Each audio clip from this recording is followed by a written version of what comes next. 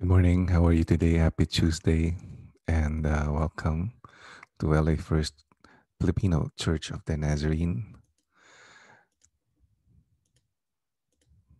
Welcome to your daily morning prayer and power words. It's 4:39 a.m. Los Angeles time, October 20, 2020. It's Tuesday. It's Taco Tuesday. We are your LA First Filipino Church of the Nazarene.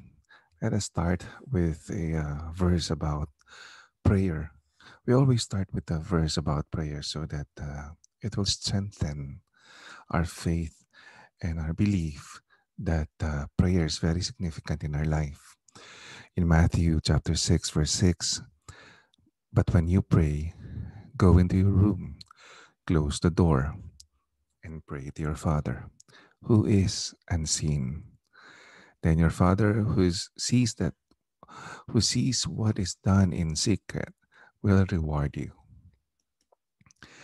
Prayer is the power bank of our daily journey.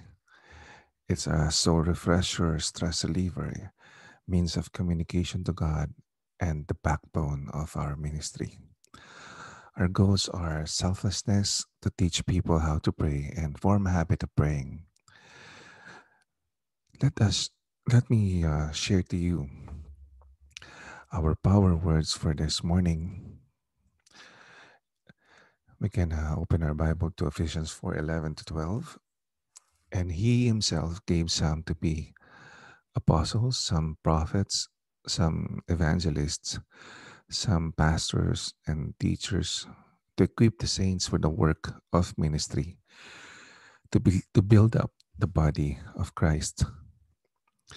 The title for our power words this morning is Anger Danger. The role of leaders in the church is not to do ministry, but develop ministry. Leaders develop ministry when they equip, empower, coach, cheerlead, and encourage God's people. When the church was started, everyone understood this. But at some point, there arose a group of professional clergy, a spiritual elite, who took over the ministry. The attitude then developed that meaningful ministry was for the professionals and that the people were recipients and spectators of ministry. This is not God's way of doing church. In fact, this is a diabolical strategy to hamstring God's work and to stifle the spiritual growth of God's people. Moreover, pastors and priests were also to blame for for this tragedy because they enjoyed their status as the spiritual elite and did not want to give up control. Let me ask you, what is the most effective way of doing church?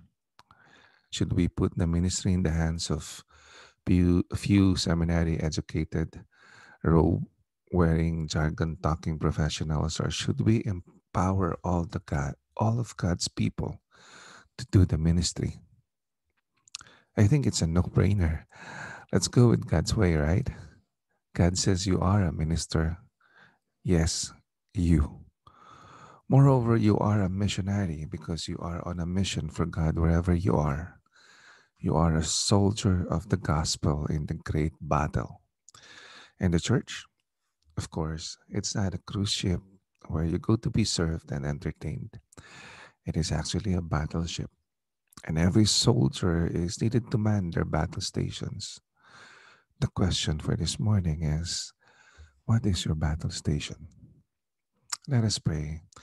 Heavenly Father, we thank you for this beautiful morning. We lift up your name. We acknowledge that you are King of Kings and Lord of Lords. We we we praise you, Lord God. We enthrone you. We just want to show our love to you this morning, Lord, and may you accept our uh, quiet time with you this morning as a pleasing sacrifice, as a pleasing worship for you, Lord. We ask for forgiveness for all the things that we did, we said, and we thought of. We repent of our sins to you, Lord God, and we ask for your mercy, Lord. Cleanse us with the blood of the Lamb, make us whiter than the snow. We thank you for all the blessings that we received from you, blessings that we continue to receive from you, and blessings to come in the future, Lord. Lord, we pray for uh, our world, we pray for our country, we pray for our church, our neighbor, our friends, our relatives, and we pray for ourselves, Lord God. We pray for this flu season, Lord God, this coming flu season. It's winter again here in US, Canada, and European region. We pray, Lord God, that you protect your people from flu season, Lord.